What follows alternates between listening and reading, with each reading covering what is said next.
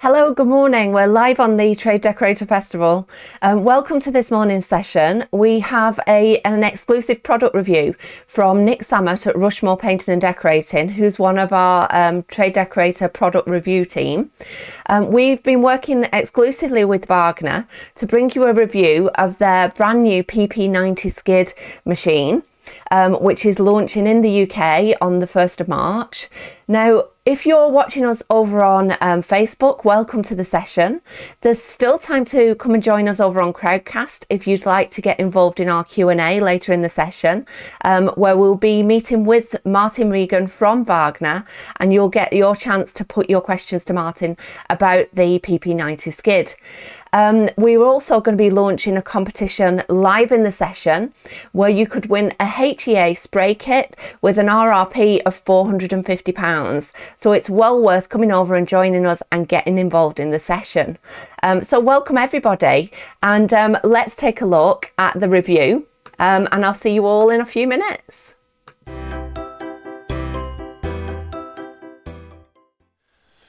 Hello and welcome, my name is Nick Sammut from Rushmoor Painting and Decorating. Today I'm going to be giving you a product review on behalf of the Trade Decorator product review team. The product we're looking at is the Wagner PP90 Airless Spray unit. This is the extra skid version.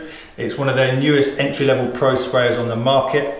And in this review I'm going to be giving you a few specs on the machine, what it comes with in the box when you buy it, also showing you some footage of it in action, a few things I like about it, a few things I feel could be improved. So stay tuned for all of that. But before we get stuck into the review, please subscribe to the channel, like, comment, let us know if you've used it, what your thoughts are. Also, if you could hit the notification bell at the top, that would be great, because that way any future content we upload you'll be notified of immediately. So, without further ado, the Wagner PP90 Airless Spray Unit, extra skid.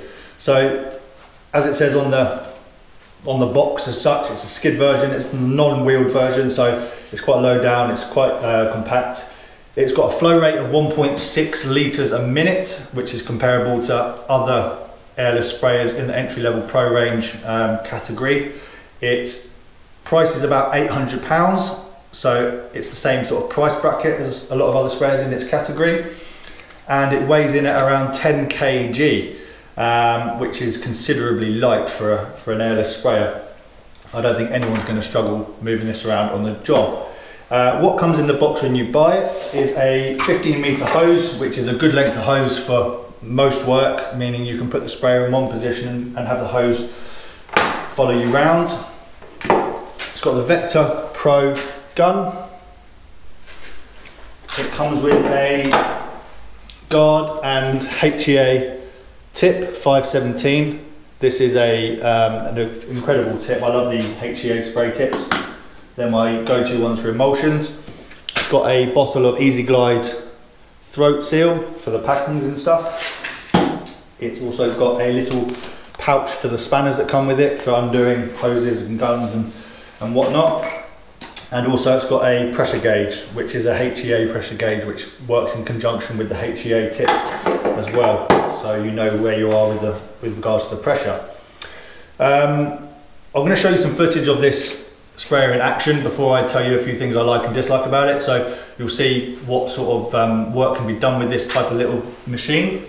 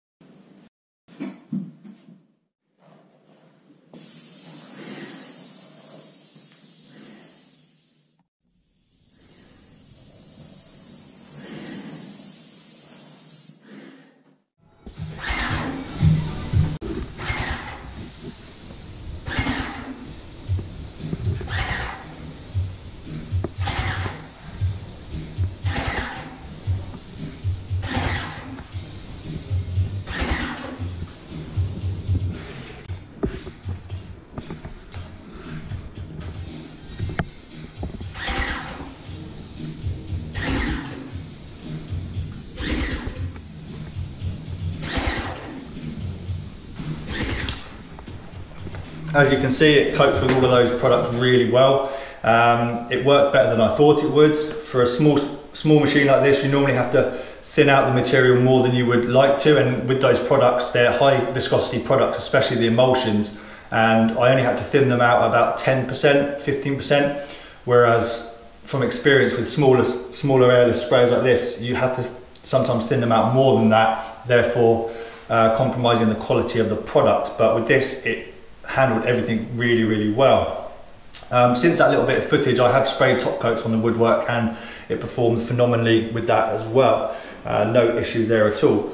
So the first thing I really like about this machine is that it's really lightweight, and at 10 kg it just means that it's suitable for anyone to be able to carry it around and not have to struggle. If you're parking your van quite away from the job, the fact that it's not on wheels means that you have to carry it, and the fact it's lightweight is beneficial.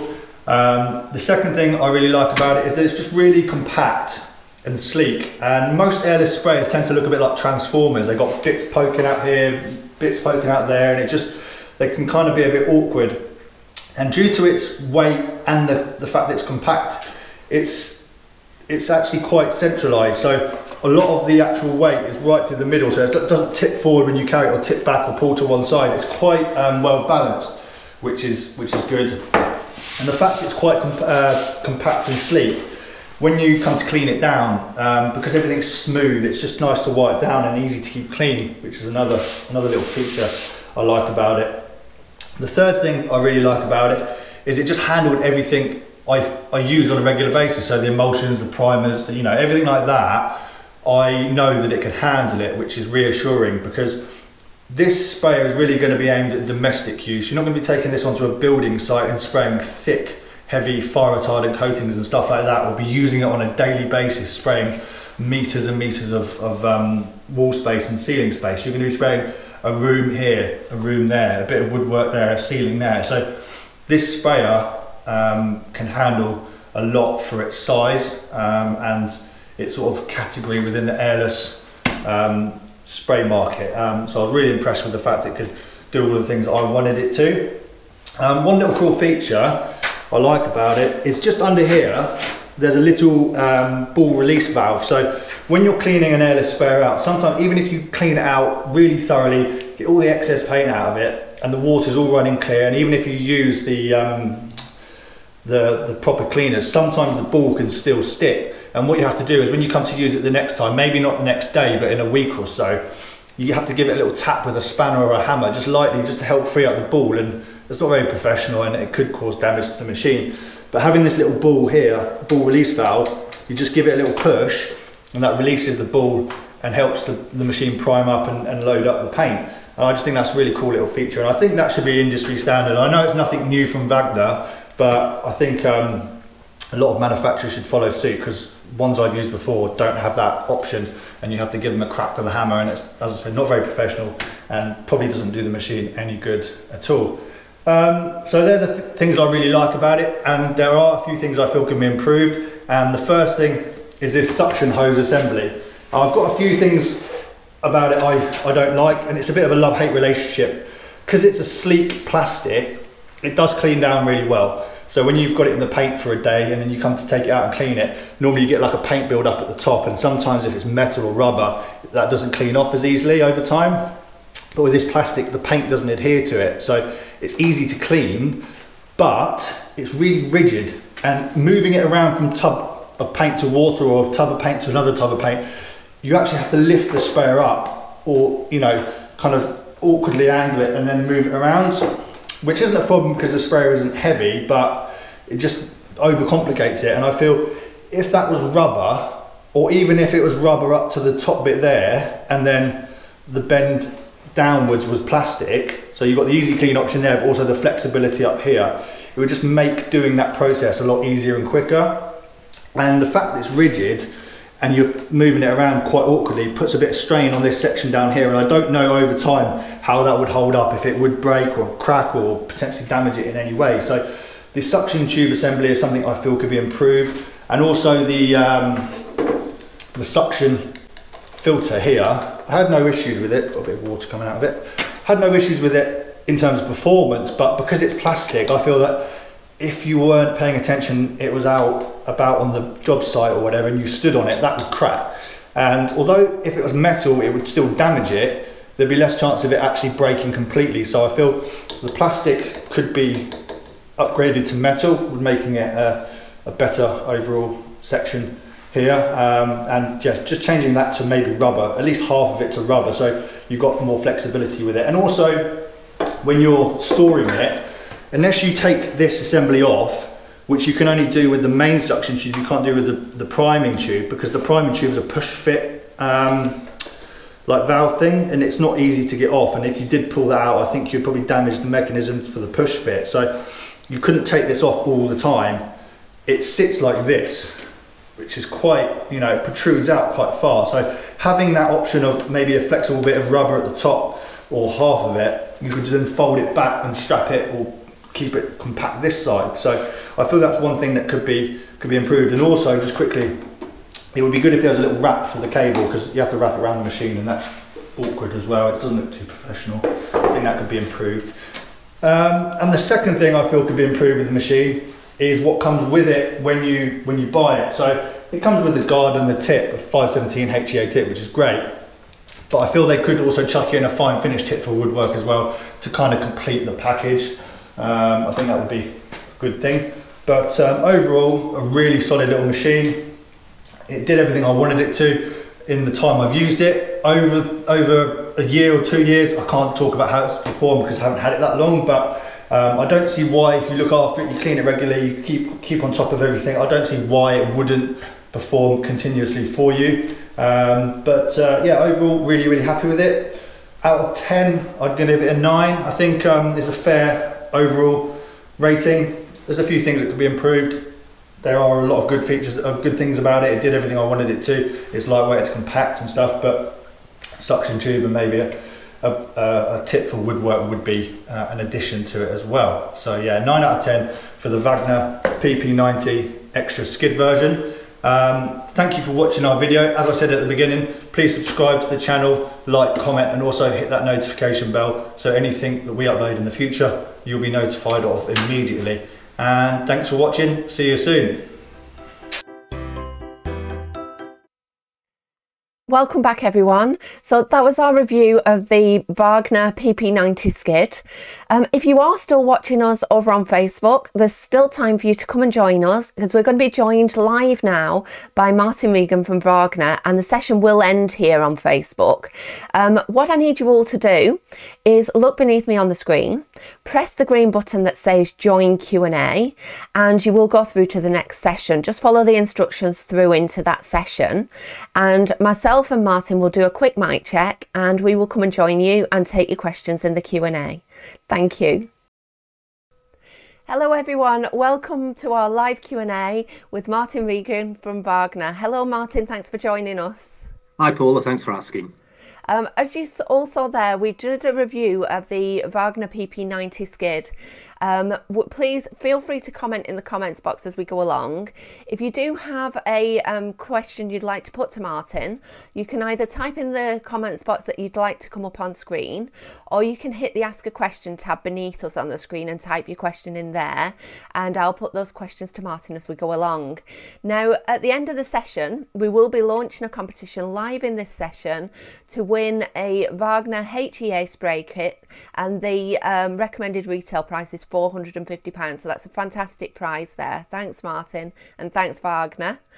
Now Martin, we was looking at the sprayer. What paint can we use with the sprayer?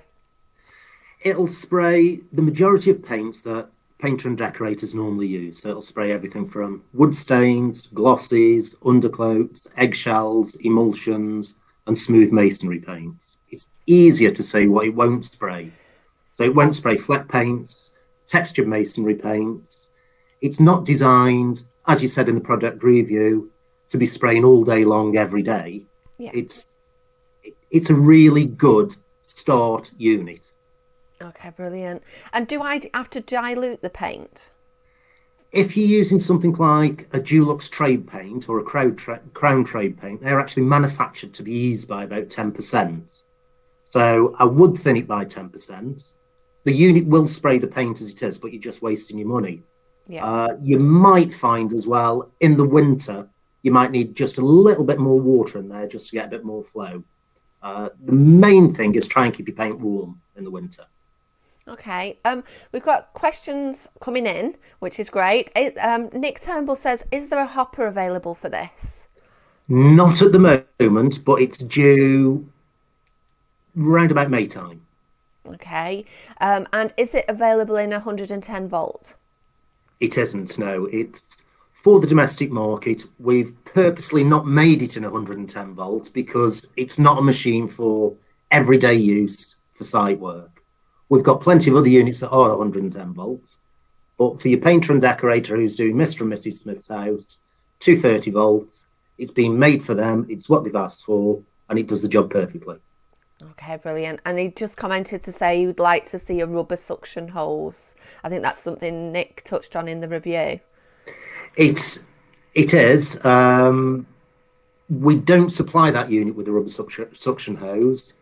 We've got rubber suction hoses for other units that would fit that, but that'd have to be bought as a separate. Okay. So we've got a question here from John Duplock. He says, sorry, we've already asked that. It says, can you get a hopper for it? We've already covered that. And Mark Rigby says, what's the biggest recommended tip size? It's a 21 thou. So for that, you can be spraying smooth masonry paint. I wouldn't really use a 21 thou for emulsion, but you can do if you want, but you'd have to move very quickly. Okay. Is that the only tip size you'd use with it, or are there other tip sizes you can use, Martin? It comes with a 517 HEA tip. Our HEA tips are our low overspray tip, so it reduces the overspray. That's really good. And that's what you traditionally use for spraying emulsion paint. Or some people prefer to use a 515. The tips that you use run anywhere from a 208 all the way through to a 5 or a 621. So there's a full range. Okay. And how long is the hose? And can I get a longer hose if I want one? The hose comes as 15 metres. If you want to add two hoses together, you can. So that'll give you 30 metres. It does take longer to clean the machine if you've got a longer hose. The beauty of a 15-metre hose is if you've got your unit in the middle of the job, it gives you a 30-metre area that you can work in because you've got 15 metres each side of it. So most people tend to stick with the 15 metres. But if they want a longer one, it is available, yeah. Okay, brilliant. And how long does it take to clean the PP90 skid? If you're using water-based paint and you want to clean it thoroughly, if you allow yourself 10 minutes, you'll get the job done, no problem at all. And as you get more experienced with it, you'll cut that down to about 5 minutes. Oh, that's good, isn't it? Yeah, it is. I know cleaning these things is a big concern. Brian Dennett says, I'm not into spraying yet, so apologies for this question. Never apologise for a question, Brian. How do you know what pressure you need to use for different paints, or is it just trial and error? Right, with the PP90, it actually comes with a pressure gauge included with the kit. And on there's actually a banding which is in green. And as long as your pressure is within that green, that is where you should be spraying. If you're at the bottom of the banding on the green, and you can actually see some lines or fingers in your paint, so it comes out and you can just see little lines in it, just turn the pressure up a little bit. But as soon as you get to the top of the banding, that's where you should be. That's the optimum. Okay. And John Duplock says, can you get a smaller hose than 15 metres?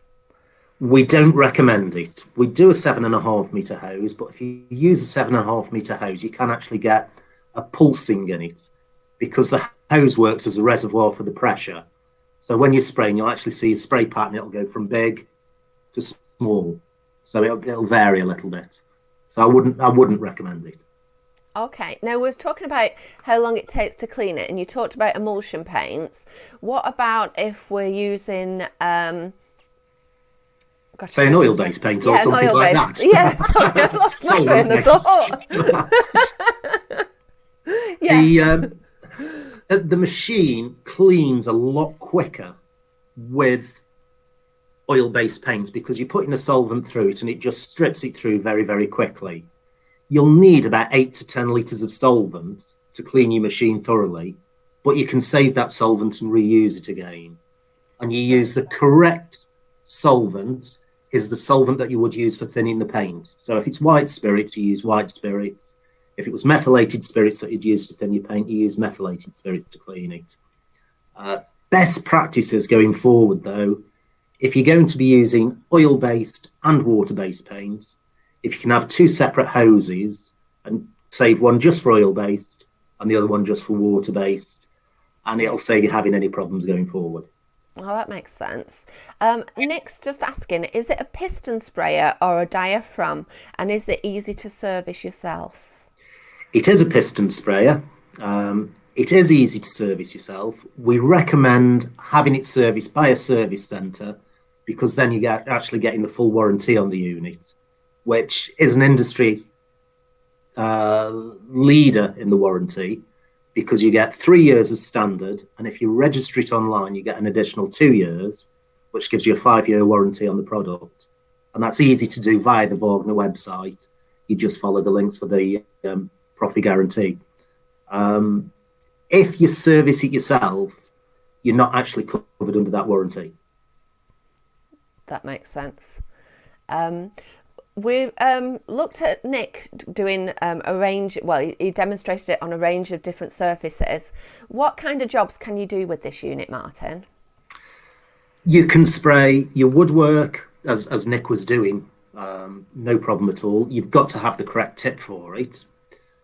You can spray your undercoats, your glosses, you can spray wood stains, so if you're out on sheds or fences or anything like that, it's very good for that. Emulsion paint is what it was built for. It'll spray smooth masonry paint, not textured masonry paint. You wouldn't want to be spraying smooth masonry paint 3 or 4 days in a row, because it really is working the unit at the top of its limit. But if you've got one house to do, it's absolutely fine, and then another house a month or 2 months later, no problem at all. So it's a full range, really. Well, it's a great starter machine, isn't it, for somebody that's not done really any is. spraying? Yeah. And Brian Dennett's asking, how often would it need servicing? I would recommend having it serviced at least every 12 months, depending on how often you're using it. So if you're using it 3 or 4 times a week, which is right at its maximum, I'd most likely have it serviced every 6 to 9 months. Just to make sure you're keeping it at its peak performance. Yeah, it's a lot better to have the machine serviced, and it's always working when you want it, instead of be halfway through a job and find out that you've overworked it and the piston or packings need changing. Yeah. You know, and then you've got the downtime. That's not good if you're in the middle of a job, is it? And that's when I get phone calls. Mark Rigby says, is it a 3-filter system, inlet, manifold and gun? It's not got a manifold filter. So there's a filter on the suction at the bottom, as Nick pointed out, and then also there's a filter in the gun. The gun filters, you can actually change them as well. So you can go from a very fine to a medium, which it comes fitted with, to a coarse. So you've got a full range that you can change. The filters are very easy to take out and change, and it's a metal filter as well. So it is difficult to damage it. Okay, and how long do the tips and filters last? As long as you clean them. If you're just using them regularly, a tip or a filter should last you 12 months. If you're spraying emulsion, as I said, 3 times a week, 4 times a week, I'd most likely say 6 months, possibly a little bit longer. And you know when it's starting to go, because at the top and the bottom of your spray fan, you actually start to get a heavy line building up. And that's when you need to change your tip. Okay, great advice. Nick Turnbull's just put a comment in. He says he can see himself using this as a second pump for woodwork, but would prefer a hopper for small quantities of paint. He said it's small, compact and lightweight, ideal. It really is a great unit. We also do it on wheels as well, so it comes on a cart. which some people prefer. I know that wouldn't fit what Nick's after because he's waiting for the hopper to arrive. Yeah. But on the review, somebody said that they weren't over keen on the suction tube, which, to be honest, I find is very easy to use, and I find it's easy to lift the machine up and just put it into a new tub of paint instead of swiveling a flexible hose where you can get paint going everywhere. Yeah. But with the Corp model, it actually just leans back and you just put a new tub of paint straight underneath it. You know, so that takes it from a 9 out of 10 unit to a 10 out of 10 unit. That's brilliant. Well, just another comment, a couple of comments coming in here. Nick says, great tips from Wagner. I use the low pressure ones. Wagner have just put comments in saying the unit will have a 5-litre hopper option available from May onwards. So you will be able to get that hopper, Nick. You'll just have to wait a little bit longer than when the machine launches at the beginning of March. If the sprayer's not priming or spraying, what's the cause of this? What would you do? Right. So if you're spraying and all of a sudden it stops spraying, the first thing to do, and this might sound absolutely daft, is just check that you've got paint. If by any chance the suction tube has come out of the paint, it will have sucked some air in and it won't spray. So therefore you have to make sure the suction tube is covered in paint and then reprime it again. If the unit won't reprime, or you go to start the unit first thing in the morning, it won't prime, 99% of the time, it's the bottom ball at the bottom of the piston that is stuck. And as Nick said on his review, what he really likes is there's a little red button that you push. And it's just a button, you push it, and it's just a pin that just comes up and just knocks the ball off its seat, and then it should start working. I don't really like to say anything about our competitors, you know, because they do good units. They supply their unit with a hammer, so you can actually just tap it, and that frees the ball. Personally, I think a little pin just nudging it off is a lot better, and it saves you getting angry with the machine and hitting it too hard. Yeah, exactly. That's why I'm laughing. Whacking the hell out of something. Yeah, frustration. Yeah. Brian Dennett says, as a beginner, would I be better off having a hopper or a suction tube? What work are you looking at doing, Brian? Because if you're looking at spraying mainly emulsion, you'd be better with a suction tube. If you're looking at using it more for woodwork or smaller jobs, a hopper is better. A hopper's a lot easier and quicker to clean as well. You know, but if you're doing a large area, it's a lot easier to just put it straight into 10 litres of paint and just suck it out. Ideal world, as Brian's just said, both. Yeah, I was just going to say, he said he'd be doing both. Yeah. There you go. Hopefully that will help you make your decision, Brian. I would think when the hopper comes out, there will be some promotions on that unit where you might get the hopper free of charge. Okay. May's not too far away. Yeah, it might be worth waiting till May, Brian, if you want the hopper. Larry O'Donovan is asking, do you know if it's available in Ireland? It is available in Ireland, yes. Oh, fantastic. And how much is it? And do you sell it direct? We don't sell direct. We only sell through our distribution centres. So you can get it through the paint channels. So you can get it through Brewers, Crown, PPG, which is Leyland Johnson. And then we've got a full range of service centres all over the country. The service centres are great because they service the unit for you as well. But if you do buy it from any of the paint channels, so your Crown, your Johnsons, your Brewers, we will arrange to collect it from those stores, take it to a service centre and get the unit serviced for you. It's very, very straightforward and very easy. You just need to put it in a box. Oh, that makes it nice and easy, doesn't it? It does, yeah. Yeah. Well, that brings me to the end of my questions. If anybody else has any other questions that they'd like to put to Martin, if you want to quickly type those in before we finish. What I'm going to do now is launch our competition for that HEA spray kit, which is valued at £450. All you need to do if you want to enter is click that button that says enter competition, fill in your details, and all our competition draws will be done at the end of the festival. Good luck everybody, and thank you Martin for joining me. A pleasure. I just see Paul's just put a little message up just saying good to see me. It's good to see you, Paul. Hope Lincoln's still keeping well. Oh, that's lovely. Okay then, thanks Paula. Thank you everybody. Thanks Martin. And pleasure. If you do want to join any of our other sessions and you've not registered for them, we are here every day, right through till Friday. I think our last session is at 6 o'clock Friday night. I will pop a link in at the bottom of this session so that you can just click on that and register for any of the others you might like to attend. Thank you everyone for attending, and I'll see you all later on this afternoon. Thanks, Martin. That's great. Thanks all. Cheers. Bye now. Bye-bye.